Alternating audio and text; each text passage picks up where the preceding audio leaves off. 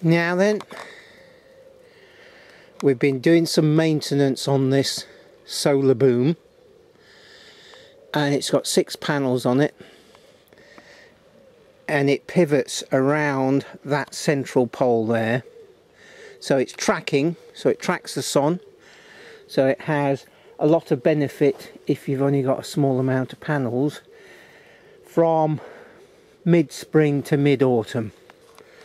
Yeah, and the drive is along here, and there's a wheel at the end, and there's an electric motor down there, and we will look at that shortly. So let's get into the nitty-gritty. So let's have a look. These are the micro switches that limit the movement, yeah, and here hopefully we can see this, yeah, there's a pivot there and the pivot there, which allows this whole frame to pivot with the movement of the ground, yeah, as the wheel goes round. And here we have a safety feature. If perchance the wheel keeps going, yeah, and I'll talk about that in a minute, and it goes past its stop, then this tightens up and pulls this socket apart, so it just stops it dead, because it's this cable is between 2 fixed points. Okay, so then we have a greased thrust bearing there. It's just a big lump of angle iron and another one that side, and some grease, and of course the weight pushes that way at the bottom, and up at the top behind this there's a big bearing, there's a big plumber block, yeah, so that takes all the weight, and this down the bottom takes all the thrust. So that sort of works. And the motor is driven by a timer, and the details are in this. Hopefully you can see that. Wind and Solar Electricity edition 4.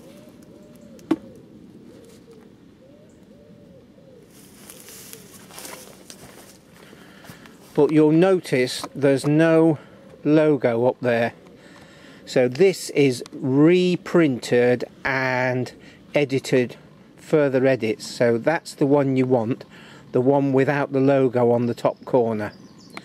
Yeah, it's available at Bimble Solar or on eBay. I'll put a link in the description.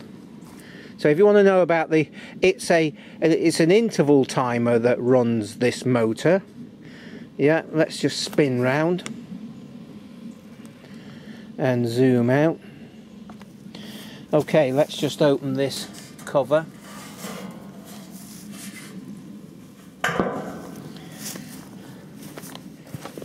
And there we are. There's the motor, chain drive, reduction gearbox, wheel. So the interval timer, I think at the moment this runs for 20 seconds every 25 minutes. And of course it's adjustable, but that seems to follow the sun, because the time is based on the sun anyway. So why have complicated stuff and follow the sun when you can just have a little interval timer running? And this whole system has been running for at least 10 years. If I think about it, I'll put a link to the first video that I did building this. Yeah. Anyway, I'm keeping these videos short now because of YouTube advertising. They really have gone to town, and I used to have only skippable ads, and now on new videos it's you get what you're given. Yeah, full, like 30-second ads, 40-second ads, this sort of thing. I don't include mid-roll ads, but still I used to have skippable only, and now they've changed the rules, and also they've reduced the payout considerably, like 40% over the last 3 months, 4 months. So it means short videos from now on. Anyway, comments, discussion, yeah, be interesting to hear what you have to say. Yeah, this whole array is pretty amazing actually. It just tickles backwards and forwards day in, day out. Yeah, backwards and forwards. So it goes all the one way along this track here. Goes all one way, and it comes to the end and the micro switch stops it. And then we have a changeover switch, which is just basically a relay, 2-pole relay, and that changes over on a separate plug-in timer.